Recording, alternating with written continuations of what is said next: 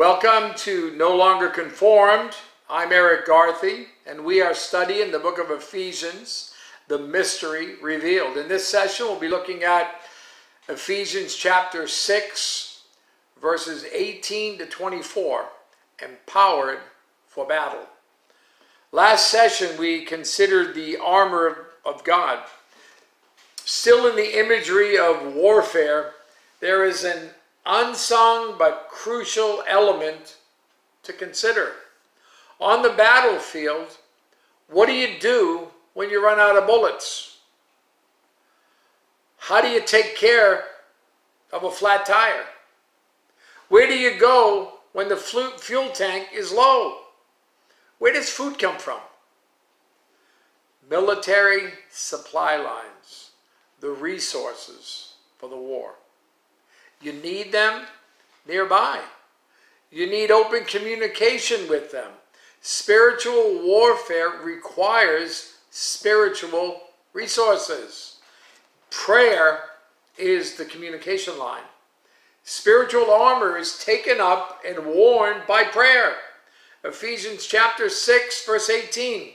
Praying always with all prayer and supplication in the Spirit, being watchful to this end with all perseverance and supplication for all the saints. Instructions on this powerful supply line. Pray always, publicly, privately, solemnly, suddenly. And then pray always, but pray always. Confession of sins. Requests for mercy. Expressions of thanksgiving. Prayer of intercession. Spiritual conflict demands comprehensive prayer. Spiritual conflict demands prayer which is continual. It calls for constant alertness. In the Spirit means guided by the Holy Spirit. Romans chapter 8, verse 26. Likewise, the Spirit also helps in our weaknesses, for we do not know what we should pray for as we ought, but the Spirit himself makes intercession for us with groanings which cannot be uttered. Satan cannot defend against the prayers of the saints unless he can get them to stop praying. Prayer is our most deadly weapon when used along with the Word of God. Look at verses 19 and 20 of Ephesians 6. And for me, pray for all the saints, and for me, that utterance may be given to me, that I may open my mouth boldly to make known the mystery of the gospel, for which I am an ambassador in chains, that in it I may speak boldly as I ought to speak. Christian leaders need prayer. Why? In a war, the leaders get targeted because if you can bring down a leader, it means confusion and regrouping. The devil always attempts to bring down the pastor. Paul asked for prayer that he would have more power. Why should Christians pray for their leaders? Well, let me give you 3 reasons from our text. First, pray that leaders receive God's message with clarity. Verse 19, first part of it. And for me, that utterance may be given to me. Paul was saying, pray that whenever I preach, I will have the right words to deliver the message. Pray that leaders will be diligent in Bible study and prayer.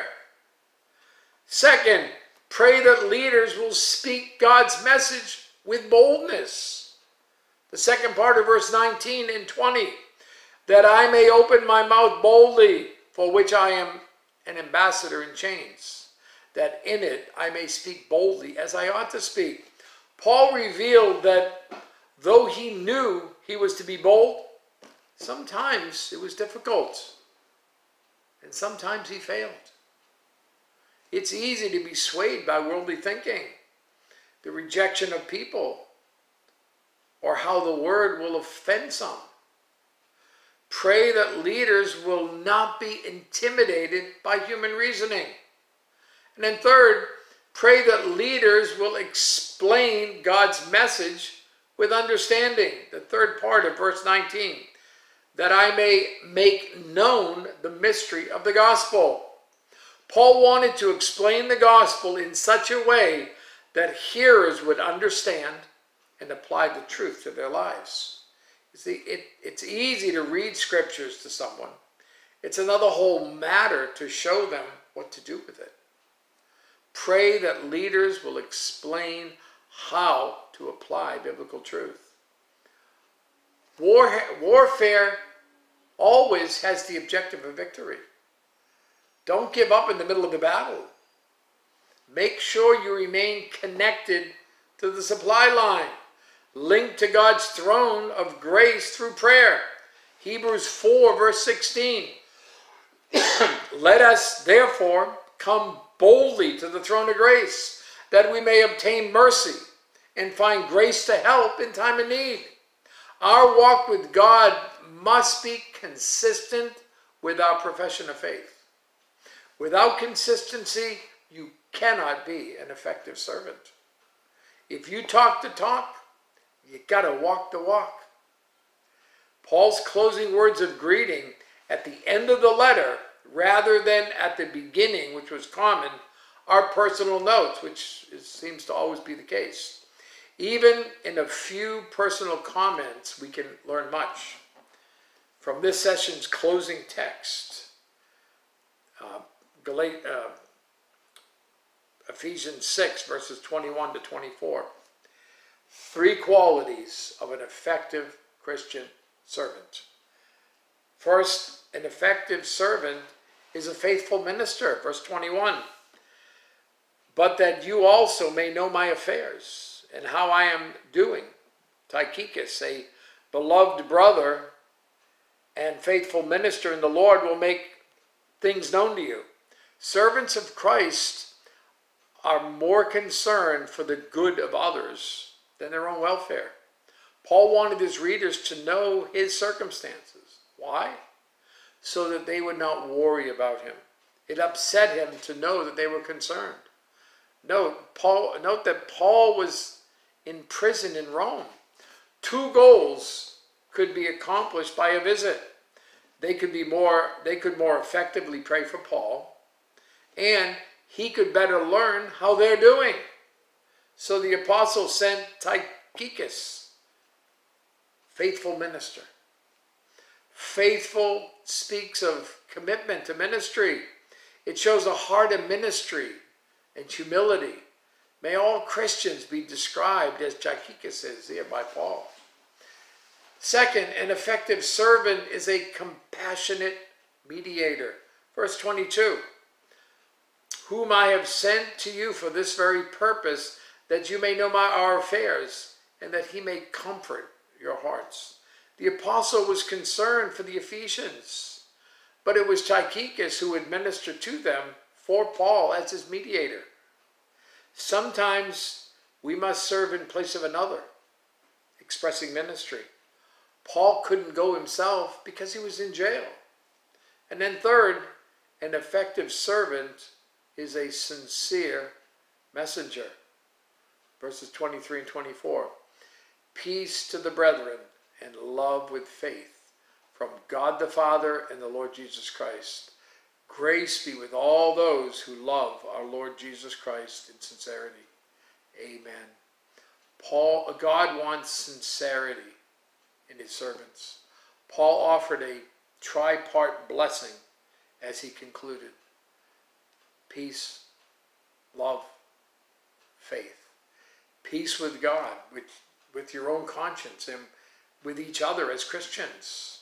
Love, spiritually motivated, and faith, the gift of God.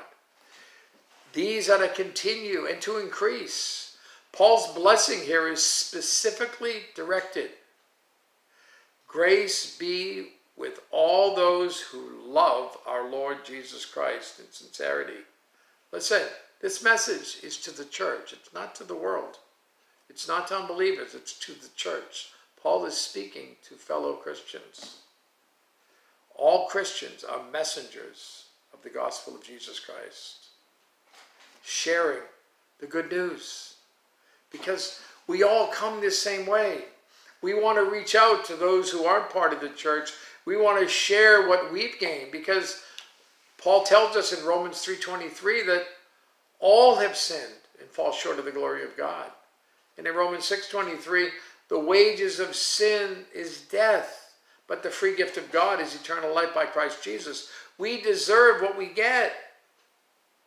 As sinners, we have earned an eternity being punished in hell apart from God. But you know, God loves us. And so it says that the free gift of God is eternal life by Christ Jesus. God doesn't want us in hell for eternity. He wants us enjoying eternal life. And he did it through Jesus Christ. And what was his motivation? Well, John 3:16 tells us, for God so loved the world. That was his motivation, love. That he gave his only begotten Son. He sent Jesus. That whoever believes in him should not perish, but have everlasting life. It's because of God's love.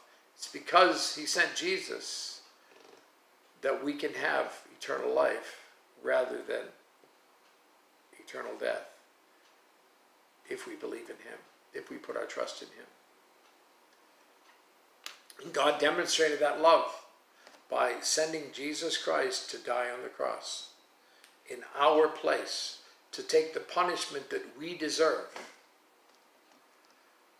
Romans 5:8, God demonstrated his love toward us in that while we were yet sinners, Christ died for us.